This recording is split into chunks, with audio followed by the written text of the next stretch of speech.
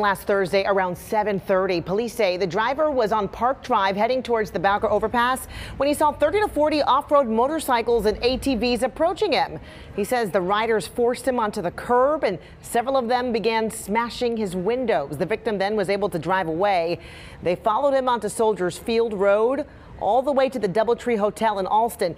Well, he opened his window to ask another driver for help, he says, and one of the riders began punching him. A second threw a piece of a pipe and a third threw a rock at him. Eventually, the victim got away, but take a look at his injuries. Yeah, this is a photo you'll see only on 5.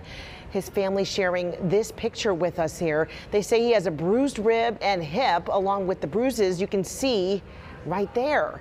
He remains hospitalized tonight.